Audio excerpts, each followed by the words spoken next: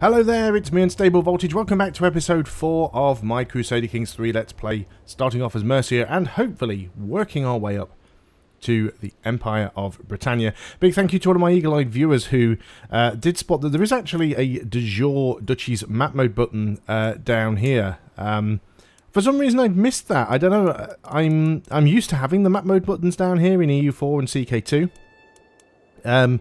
And I had a look down here for something once before and I couldn't find what it was, and I just completely missed one. But yes, there is one for kingdoms, there is one for empires, so there's Britannia, that's what we are aiming to form here.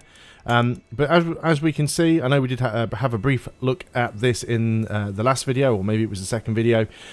So the blue outline is actually representing the area we control, and even though everything that we actually control is Mercia, because we only have that one title right now, or that one petty kingdom or duchy level title, we actually also straddle a little bit into Essex, into East Anglia, into Jorvik, into Lancaster. Wessex also own Huis, most of Essex and Kent. So we do need to sort of start expanding. We're going to be going for a bit more of Jorvik and a bit more of East Anglia. That's kind of the aim in this video. At the end of the last video we were looking at the possibility of declaring a war on Jorvik. We do have a CB. We can't go for the kingdom yet because we do not have the appropriate level. We're not a paragon of virtue, and it would cost 300 piety. We can go for an entire duchy though, which is only 80 piety, 40 for a county. So, you know, we get in three, essentially getting three provinces, three counties for the price of 2 all in one go without having to have a truce in between. We do apparently have a similar military strength. They do have some alliances, so we've got to be a little bit careful here. But I think if we dive in, we can probably get it done. Before we actually start that war, though, I'm going to have a look and see if there's anything else we can upgrade here, because we probably can go and upgrade the light horsemen. I'm going to unpause the game and at least let them get up to their full size. It would be ideal if we could get them up to the third size, but that's not likely to happen. It's going to cost us too much money, I think, and would take too long. Let's just have a quick look at what we need to do here. And not an awful lot. We can designate a guardian for our daughter. We don't currently have one. We could do this with Huis potentially. He's a good steward. Maybe he'd like to be the guardian of our daughter. 2 more. Offer ward. So is he not letting me do that? My daughter would be the ward. And yes, you. So he's my brother-in-law anyway. So that will be really good.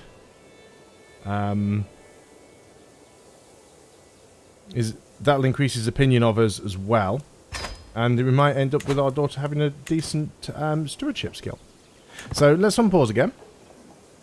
We are making a reasonable amount of prestige. He's happy to accept that. That is excellent. We're still making decent piety. It's really, really good for us that we've got both the compassionate and temperate boons there.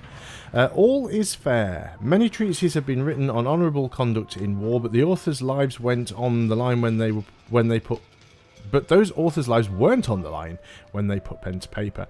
Should I want to maximise my chances of winning in battle, it may be worthwhile for me to consider employing some more unorthodox strategies.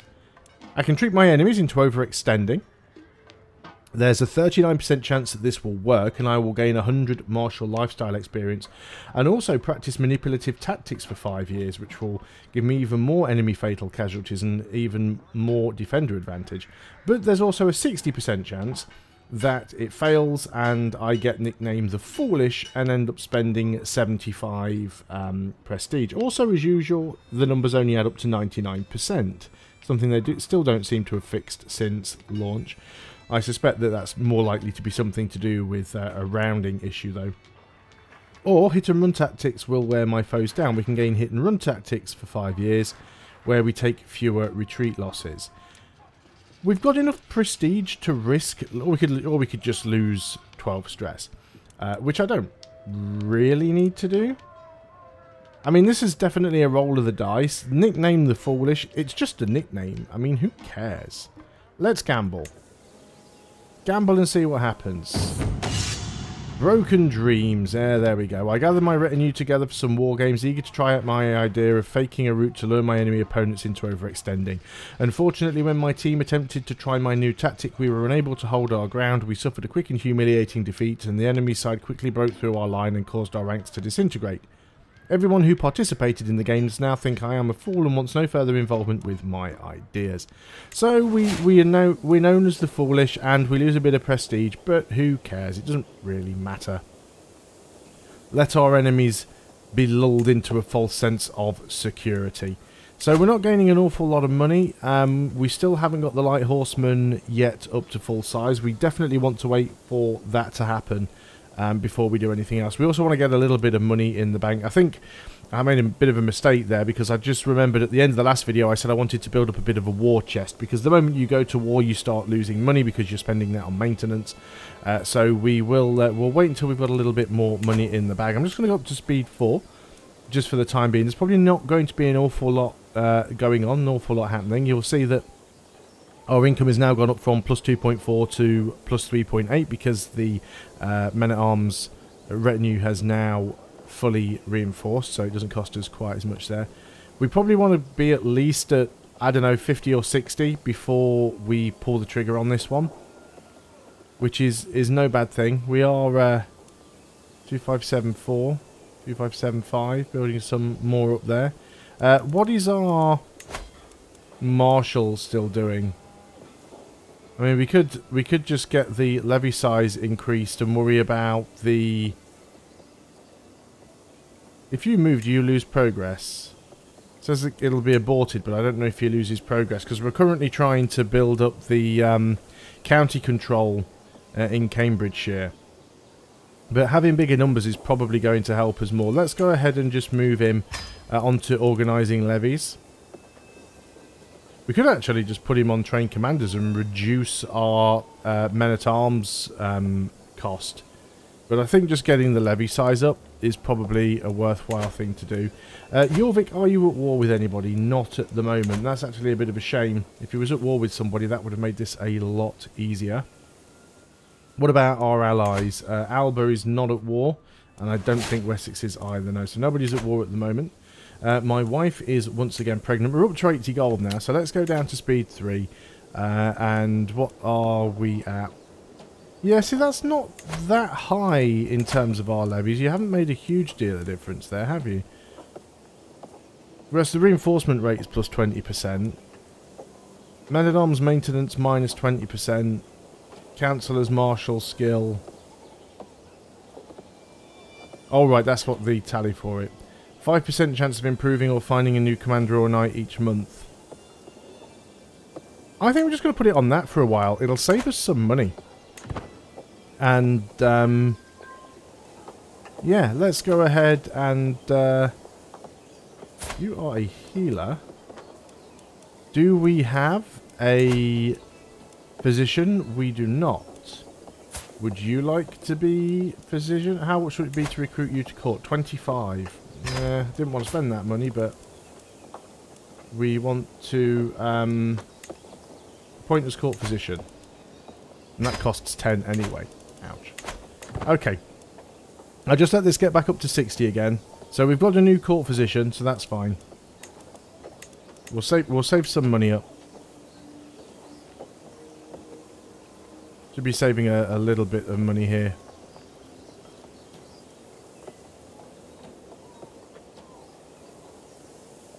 Well, as soon as we get to 60, we'll be ready to go. There we go, 62. That's fine. So you are not at war. Let us go and start this war. We're going to declare a war. It's going to be a holy war for the Duchy of... what is this the Duchy of? It's Jorvik itself, isn't it? Yeah, Duchy of Jorvik. Similar army size. Let's declare the war. We're not going to mess around here. We're going to call our allies in straight away. So, Wessex, please stand up. Alba, please stand up. They should both come in. We also need to raise the armies. You can already see we're now losing 4.2 gold per month. So we do not want this to be a long war at all. We also want it to go in our favour. Start marching north with the army. He's going to try and keep in the forest. No, he's heading this way. I don't like that. I'm going to back up. I'm going to meet up with Wessex's men down here. If I get in here with Wessex, we've probably got enough men to take them on, actually. Yeah, he's running from me now. Let's see if we can head him off this way. Alba's men are moving in at this point. Now, if we move into here... Oh, we might have a balanced fight. I thought we were only going to catch a single stack. Now, this isn't going to go great, but all of our allies are about to pile in. They're going to be a few days behind, so it's my army that's taking the brunt of the beating, unfortunately. I thought our knight just slain somebody there. We have ourselves another son. Excellent. They have now brought in their ally, which is a little unfortunate. But their army just got defeated. So let's go in very quickly. We will take attrition here. But it's better to do this while we've got higher numbers. We're going to try and siege this out as quick as we can. It's only a level 3 fort. So we should be able to take this. We're being raided over there. I'm not even going to bother with that right now. We've got a few... Oh, we're actually sieging all 3 of these at the same time. Although it's this one down here that I need. The sacking of Cheshire. Earl Wolf has paid the price for Jarl Ivor's avarice. With the fall of the settlement of Chester, supposed of Greater Chester are left undefended. Unopposed, the Soiria raiders have run rampant, kidnapping and enslaving every skilled worker they can find. We can curse them. We can pay some money to Earl Wolf, which we can't afford. We can't afford to pay the money either way at the moment. We are at war. So we're just going to have to wait. Right, see, now they've got some reinforcements coming in. We've got a new martial lifestyle perk. Now, I could carry on going down here. A lot of this stuff is nice, but I think actually, because we're at war, minus 20% friendly casualties, I think is well worth picking up right now. So yeah, they are raising some units. They're probably going to sort of start heading south. But that's fine. I want to continue these. You're going out to sea, which is weird. 2 months left on the siege of Jorvik. We're already at 15%. This siege is going to be done very soon. Those guys are going out to sea. There's not an awful lot they're going to be able to do. And we just want to keep all of our armies close to one another. You've just broken the siege. Why have you just broken the siege? That was not what you should have done. Now they're coming down here now and they're trying to siege Warwickshire. They're making decent progress, but we might be quicker.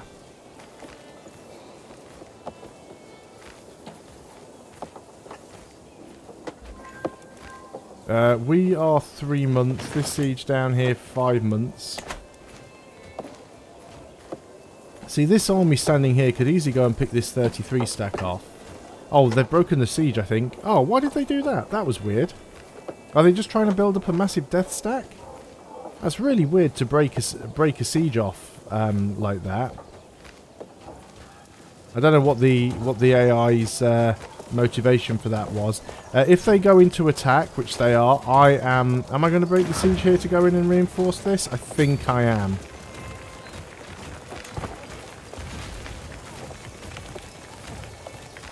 Yeah, unfortunately they backed off from that encounter. I'm going to try and take them on though, and the hope here is we can do some damage to them and then push them back and go and start sieging again. Looks like that battle is going our way just about. Oh, we actually rolled an 8. Now we're getting some better rolls than us there. Okay, that's fine. All I want to do is select my army. Oh, we've just run into that 33 stack, which is also fine. Right, okay. My glory is widely known. Let's go and try and siege that again. Where are you going to head off to? We're up to 69% here. They're going to come back with that 2.5k stack. I mean, we definitely have more men than him now.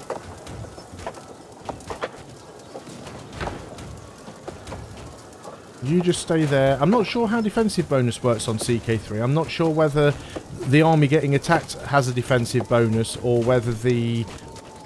because it's his fault that he has the defensive bonus there. I'm going to wait until he commits to that fight. In fact, he's throwing those men in, so he might have enough there. No, he's not actually going in. We need to make sure that we win these encounters. That's the problem here. We are taking a crossing penalty, which is a little bit annoying. My marshal has been showing off a promising new recruit. He may not be as noble stock as you, my liege, but on my name, I swear that Leofame is the one you want at your side. He's got 16 marshal. He's a skilled tactician. He can cross water without advantage penalties. He's an unyielding defender. He's spindly though. He's a blade master. He would be really good, I think. Yeah, recruit him to court. I guess he comes in as a new knight. Okay, so that's another battle won. Let's just run in over here. Again, we're losing men doing this, but we want to make sure we keep the pressure on here.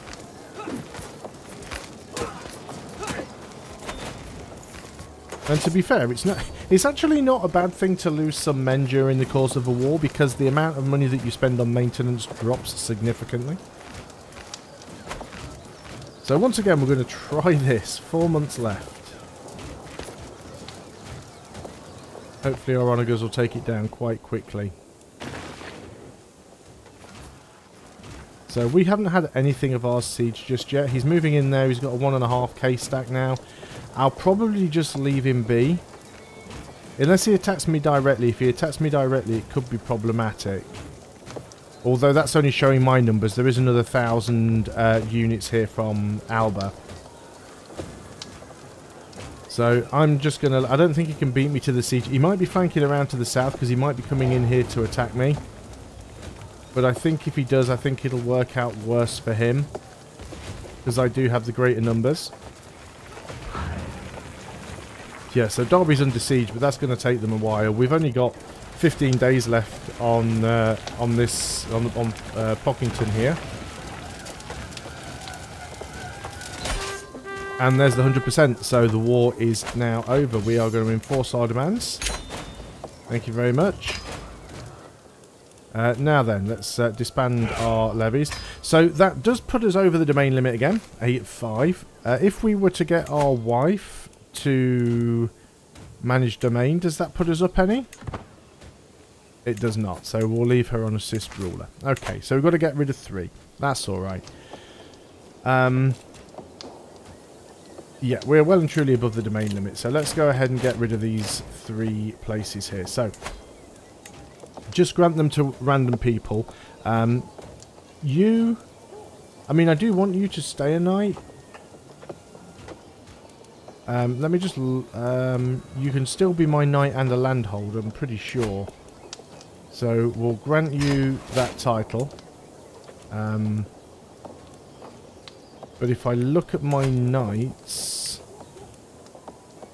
Yeah, I definitely want you to be a knight. I mean, you've got 22 marshal, for heaven's sake. So we'll grant this to you.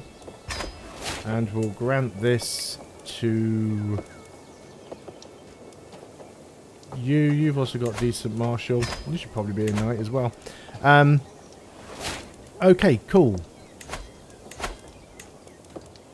Yeah, so now we can force you to be a knight, because that automatically invites you to the court. Got some decent knights now. That's useful. We are going to go back with the council to control. Probably in the East Riding here. Will take some time. Okay, I'm pretty happy with how that went. I mean, that's a good chunk of land, and I think we've now become the culture head for Anglo-Saxon, which is also great. Which basically means we get to choose the focus for our tech. So we'll look at that in just a moment. But what I was about to say was, I think one of the good things now is that we've weakened Jorvik significantly enough that we don't need to worry too much about him declaring war on us. So we get to choose what we focus on. We're currently focusing on the banners, which gives us 15% levy reinforcement rate. I think that is well worth keeping the focus on. So let's go ahead and do that. What do we need to do here? We can ask our head of faith for gold. I mean, I'm getting decent amount of piety. There's no reason not to ask for that money, so let's just go ahead and ask for it. We can designate a guardian for our son. This is my player heir, so I'm going to be the guardian myself and get some decent martial on him if we're lucky. There's the money. So what we could do is actually use it to build up some holdings, because we haven't built anything yet. Something that gives us more levies and more taxes are nice. In hunting grounds are pretty decent. Gives defender advantage as well. Light cavalry, damage and pursuit. We do have some light cavalry. Let's go and construct hunting grounds. So start investing some of this money.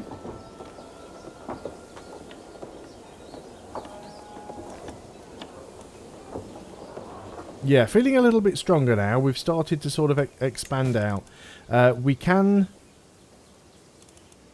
declare war on Jarl Sigurdur, which is this guy down here. So we can probably grab... we need to wait until we're back up to 80 piety, but we could grab the rest of East Anglia. So that will be my focus for the next video. And that'll be another duchy that we'll have, because we'll have the whole of the East Anglia duchy. I now actually have the whole... no, I don't. I was going to say I have the whole... No, I don't. I have the entire Jorvik duchy at this point. So that's really nice. I actually have 2 duchy titles. Not necessarily a great thing, because that means having 2 titles at the same rank. If I were to die, those titles would be split. Although I don't actually... No, I don't actually hold the title. So that is the Jarldom of Jorvik, but I don't hold that title. That's fine. That actually works out. So we only have this a single top level title.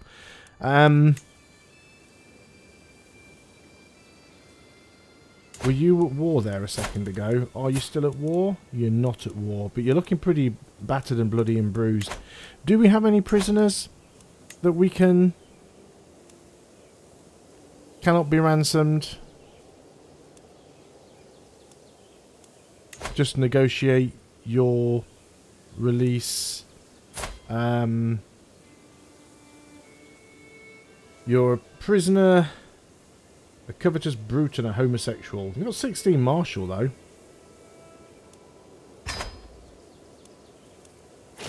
Alfred, you are you are now recruited. Does that mean I can make you a knight?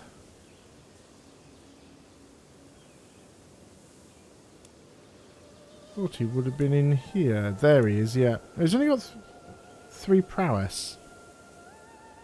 Well, it doesn't matter. We can allow him to be a knight if need be. If he gets killed off, he gets killed off. I always forget it's prowess, not martial, that counts towards that. We can usurp the Jarldom of Jorvik. We control enough counters in the Jarldom of Jorvik to usurp the title. Peacefully usurping a title may cost gold, and it comes with advantages. You may increase your rank. You will gain de jure casus belli on the titles at the de jure part of the title. Well, we've already got all of those anyway. Vassals may now consider you their rightful liege, and you gain prestige. However, there are some downsides. Your vassals may desire the title. If your realm has a succession law with multiple realm heirs, it will also affect who inherits what titles. We don't have enough gold to do it anyway, but we're going to go and untick that. I can lawfully imprison my... Who are you? Just a random courtier, because she's a fornicator. No, do not care about that at all.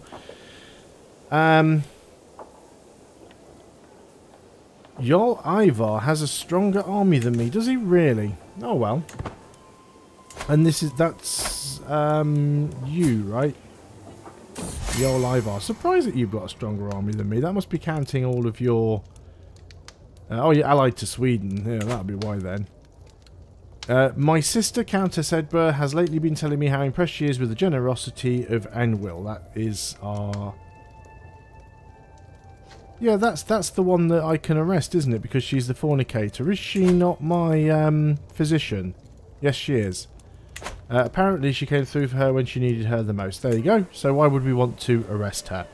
But I'm going to pause the game here because we are over the 20-minute mark. And yeah, I think grabbing 3 counties in a single run there was a good little bit of progress. So thanks a lot for watching. I hope you are still enjoying this series of Crusader Kings 3. If you are, please do consider leaving a like on the video and subscribing and sharing and commenting and all that other good stuff that really helps the channel out. Thanks for watching all the way through to the end of the video. I'll see you next time, and until then, goodbye for now.